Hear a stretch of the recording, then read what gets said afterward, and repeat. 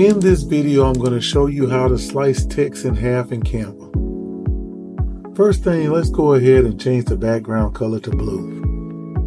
Next, let's go ahead and grab a heading tag and type the word sliced. Then make the text as big as you want it.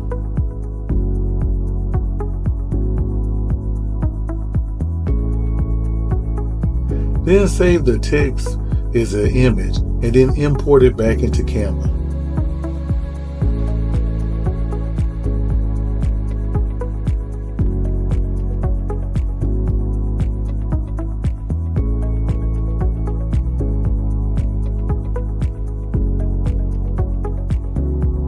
Then remove the background from the text.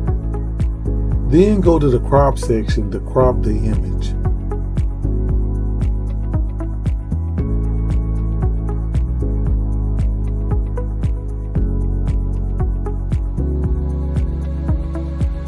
Now let's duplicate the image and then crop the bottom of the text.